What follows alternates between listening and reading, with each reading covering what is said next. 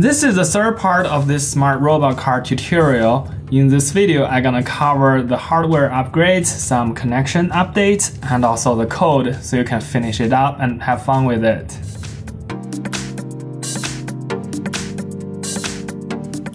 Welcome to my channel. This is Chen the Design Maker. This channel is all about designing and making cool tech projects. So if you're a tech geek like me, consider subscribe. So let's talk about some mechanical updates. Since this kit doesn't come with a good solution for holding the ultrasonic sensor, one of our subscribers, Uri, who designed a little tiny part that you can 3D print and also hold the ultrasonic sensor in place. Thanks, Uri. All you have to do is take out those twisted wires, then use 2 tiny screws to fix it on the 3D printed parts.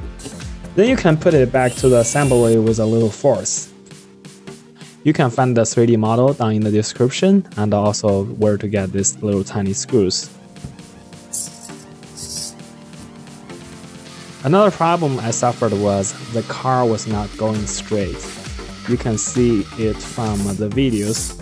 Sometimes when it's supposed to go straight up, it's turning.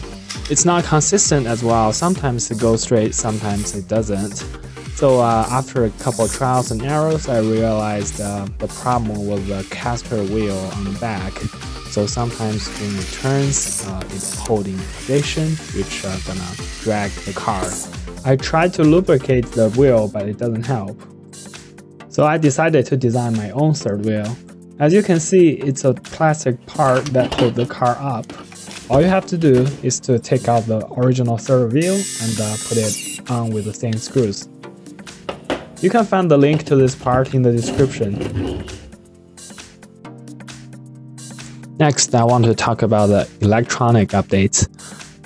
During the development for the codes, I realized there were a couple of problems. The first one is the servo.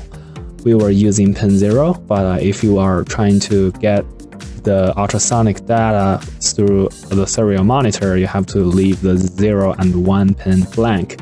So here we are moving the servo from pin 0 to pin 2.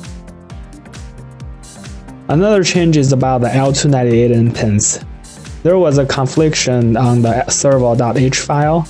Basically, if you're gonna use the servo.h, the pin 9 and pin 10 need to leave blank, or either your servo or your motor just won't work.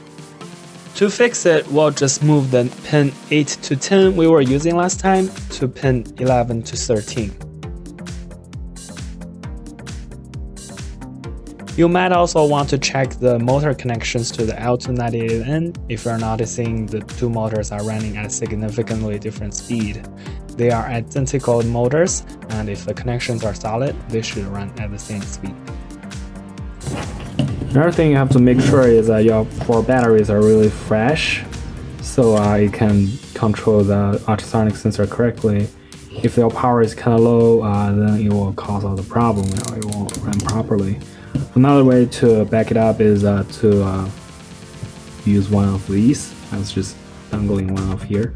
If you think 4 of the AA batteries doesn't work, you could take them out and get one of these 9 volt. Just do this, and you can see the connection is just 2 wires goes into the ground and V into Arduino. Here I'm just being lazy and just sandwiched the wires between the sensor shield and also the Arduino itself. So only use one at a time. Try the AA's first, then maybe if it still doesn't work, do the 9 volt. At last, let's talk about the algorithm and the code. So the car should go straight all the time if there's nothing in front of it. And when it sees something at front, it will turn the servo or the ultrasonic sensor left to see if there are space available. If there is, it will turn left. If the left is also blocked, it will check the right side, and if available, it will turn right.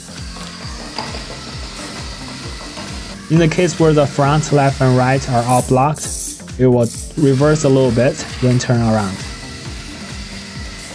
You can find the link to the code in the description. Just load it into your Arduino board and it should work.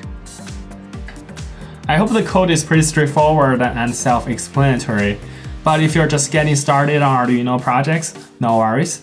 I will have a follow-up video to reveal the code in depth. So make sure to hit that subscribe button and also click on that bell to be notified when that video comes out. And as always, thanks for watching and happy making.